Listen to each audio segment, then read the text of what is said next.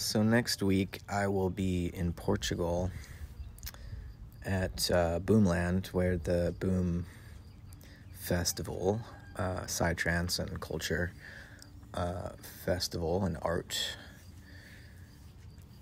I've heard it's the European Burning Man. I don't know if that's a widespread sentiment or analogy, but I have been to Burning Man here in the States, which seems, to me at least, to be this kind of the crescendo of the religion of America and the individual, and the positive sides of this archetype of the individual, is on display at Burning Man. And there's a lot of humor and irony in the whole thing, right? So it's like a celebration of the individual at the same time that we're burning this idea of the individual to the ground to recall our collectivity and our the extent to which we are interdependent and intradependent, right? So you have to be radically self-reliant at the same time that you're also radically inclusive and radically engaged with what's going on around you. And I mean, Burning Man, I've always experienced as a kind of social sculpture, and ideally, right, there's plenty of things we could be critical about, but when you go to a festival, you're not trying to be critical, you're trying to participate in something, on the one hand, being entertained and enjoying the art which will be on display there, but you're also bringing yourself and trying to contribute to co-create an experience, a joyful experience while you're there with other people. So it's a kind of social sculpture, ideally, in Joseph Beuys' sense. And so I imagine Boom is going to be something similar. And I'm giving a talk there at the Liminal Village next Monday on the 24th of July at 4:30 in the afternoon. And I'm going to be exploring our moment in history, and my talk's titled Love and Death in the Gaianthropocene. So that's Gaia and Anthropocene. It's a name for the geological, it could be an age, an era, an epoch, depends how transformative we want to imagine it to be, but it's not just the Anthropocene, which is part of what geologists are continuing to debate about whether, to rename the period either after 1945 or after 1610, or, there are various places to draw the line where they would say there's evidence in the geological record of a layer of coal dust or radioactive elements that is now like in the strata that could be measured millions of years from now. So they can draw a line and say, this is a new scene, a new age or a new epoch or potentially a new era. I mean, if the Anthropocene, or what I'm going to call after my colleague, actually, Sean Kelly, who came up with this term, the Gaianthropocene, it could be the terminal phase of the transition could be terminating the Cenozoic era, which is 66 million years, marking the moment the dinosaurs went extinct, probably from an asteroid, meteorite impact. And so that's what's happening now, and it's something human beings or particular human beings and their industrial growth economies have been perpetrating, and but it's also something that the Earth itself is doing. Climate change is not something human beings invented, though our activity, industrial activity, is and not just climate change, but a whole cascading series of ecological unravelings is being precipitated by our extractive industrial mode of political economy. And, we're about to tank the system. And, whenever a mass extinction has occurred in the past, and the fossil record leaves us with evidence of 5 due to supervolcano eruptions or other asteroid impacts, or indeed it seems the first one, the oxygen crisis, where anaerobic bacteria were releasing oxygen as a waste product and poisoning themselves and, creating a toxic environment. So there was pollution already at the very origins of life when bacteria ruled the world. I mean, let's be honest, the bacteria still ruled the world, but when there weren't any more complex organisms, animals, vertebrates, so on, there was this toxicity event, this pollution created by life itself and its metabolic process that needed to be adapted to. But life did adapt and actually was able to harvest the higher energy of the oxygen molecule to power even more complex metabolism and thus consciousness. And so when we relate to this moment in human history, yeah, it is an ending, and yeah, there's a certain moral culpability for the damage, the destruction, the death that's being unleashed by this impulse to accumulate, driving the global capitalist economy. But there's also something I would suggest inevitable about this. It's not the first time life has... I mean, if the whole planet is a living being, right, how does life evolve? Well, it's not competing with anyone but itself, and so it creates conditions requiring adaptations which will lure it beyond any past established form of order. So after every mass extinction prior to this one, within a few million years, there was actually more diversity of life, a greater variety of species than there had been prior to that mass extinction. And so life doesn't just survive, right, and struggle to exist. It responds to catastrophe with creativity and ratchets itself into ever deeper intensities of experience and consciousness and value. And so, what does the human being represent at this phase of the Earth's evolution? If we're to take seriously the fact that human beings are an expression of the Earth process, we're a species of organism, of animal, right? As unique as we might want to imagine ourselves to be, we are, at the end of the day, as natural as leaves on a tree. So how do we understand the human event and the Anthropocene in a Gaian way, right? That's what referring to this moment as the Gaianthropocene would mean. And in this historical context, I want to talk about some very human some very human dimensions of our existence, and that's death on the one hand. We used to think humans were, what made us unique as a species was our awareness of death and our sort of religious or spiritual response to that awareness that we will die, in the attempt to understand where the ones we love go when they die, where we go when we die. And love, I already mentioned it, would be the other, I think, especially human factor for us to consider here.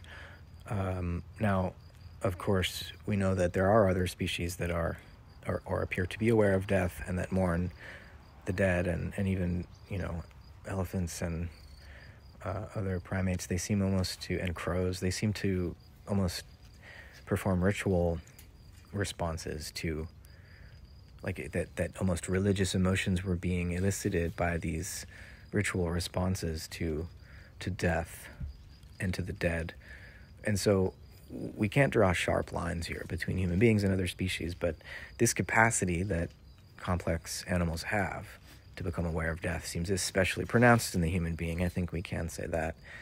And this capacity for love, similarly, it's obviously present in many animal species, particularly evident in the mammals, where you get extended parental care periods to protect longer periods of childhood. And so as childhood is prolonged, this capacity for love and care and attention in a social setting to one another becomes enhanced, right? And the human being is the most neotenous of all the species of animal and of primates, where we have the most prolonged childhood. And so we're malleable and capable of learning for a long time. Ultimately for our entire lives, if we, once the childhood period ends and our bodies have matured, if we can continue to keep our minds youthful through acts of our own will, self-cultivation, we can stay children our entire lives. And I think, keeping your mind youthful, even in old age, is why learning education needs to become understood as a lifelong process. It's not something you do until you get a degree at a certain stage to get yourself a job. You're always learning, right? And so you're always learning how to be human. You're always learning how to relate to death and to love. And then, we're also aware of birth, right? These mysteries are sort of birth and death encompass us on either end of our lives, and the only way we seem capable of getting close to these mysteries is through love, right? So, obviously birth comes from sex, and sex requires love. There's different kinds of love, right? There's eros, there's friendship, there's romance, there's agape, there's divine, unconditional love.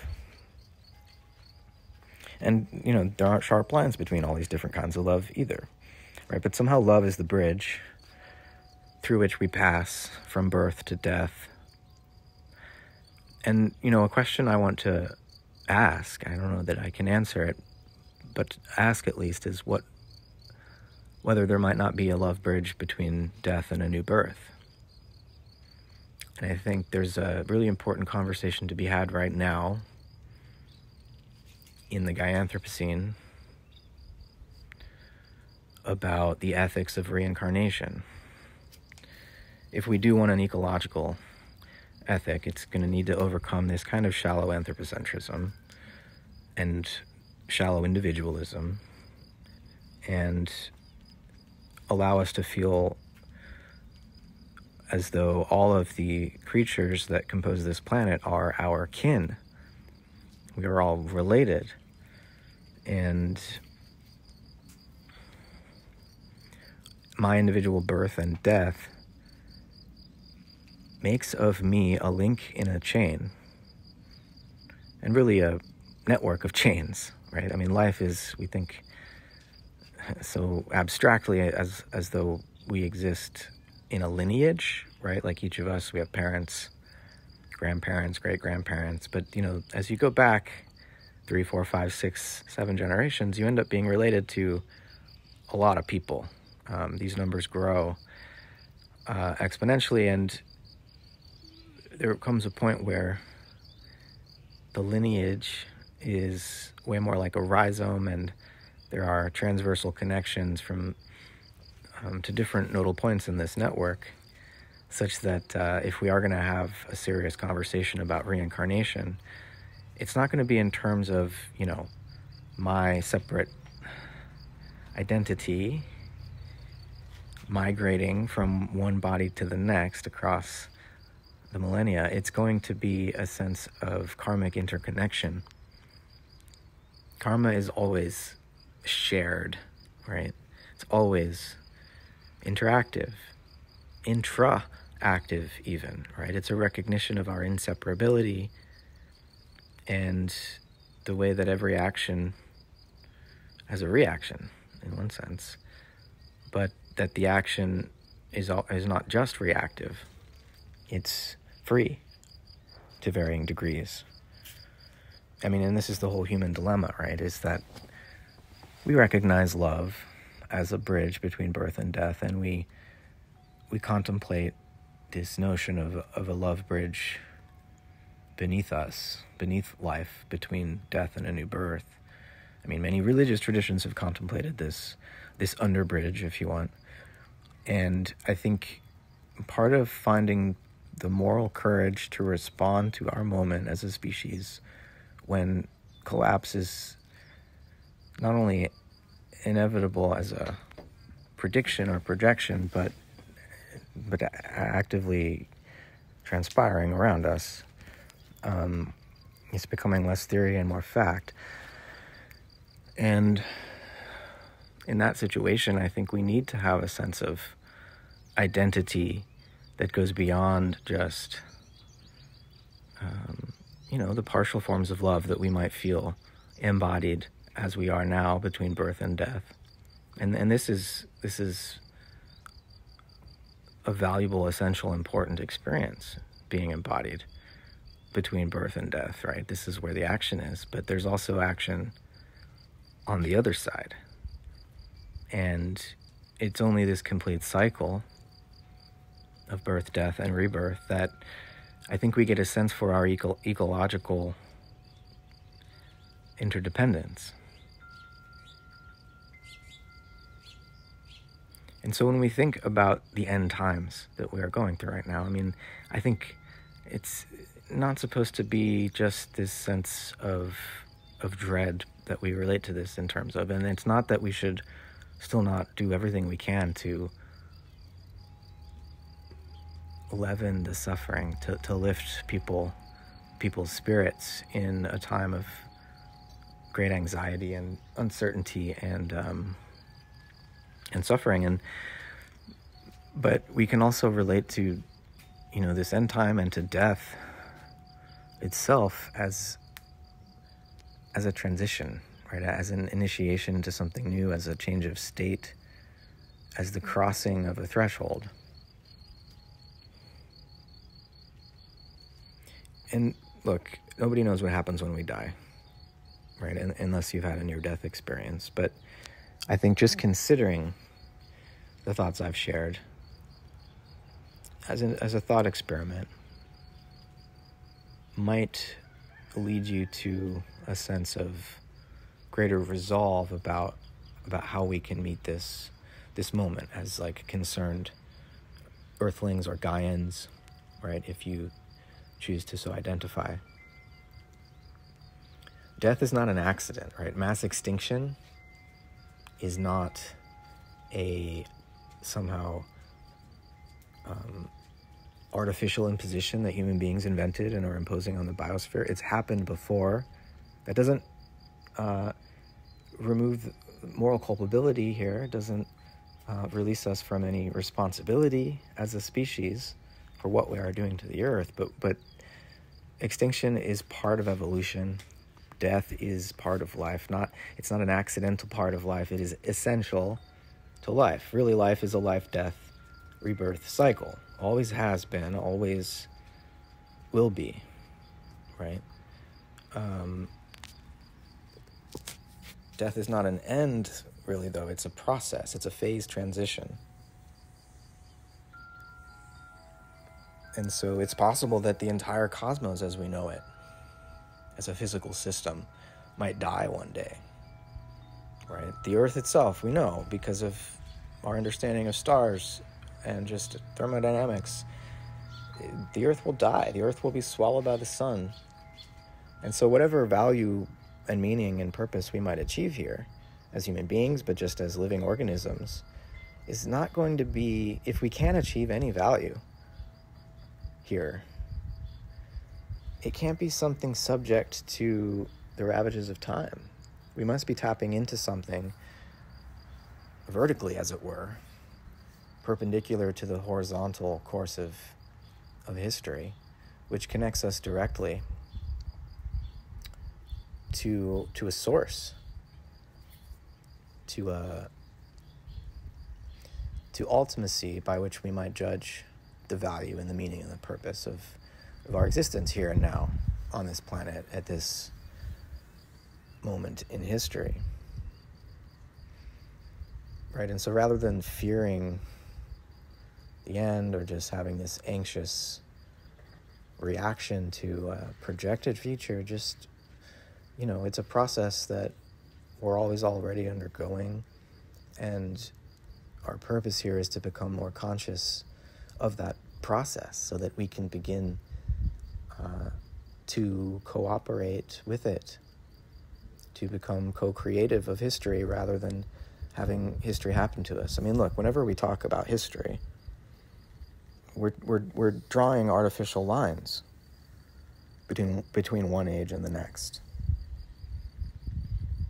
And how we draw these lines, which we can't avoid doing, it's simultaneously a religious, a scientific, and a political act. And, part of what evolving consciousness in this moment of history would mean, I think, is recognizing how drawing these types of lines is also an artistic act, right? And I think we're trying to learn to make history together as social sculptors, right? As artists, rather than being made by it. Right? How can we make history together rather than being made by it? And how can we, while making history, becoming artists, also become responsible to the natural history we are right? There's human history, which is a subset of geo-history, right? Which was already going on when we emerged. And we must become responsible for that geo-history. We must become grateful inheritors of that. We are it. We carry forward its achievements, in pursuit of this sense of eternal value that we never finally reach and realize, but that we're nonetheless compelled to strive to attain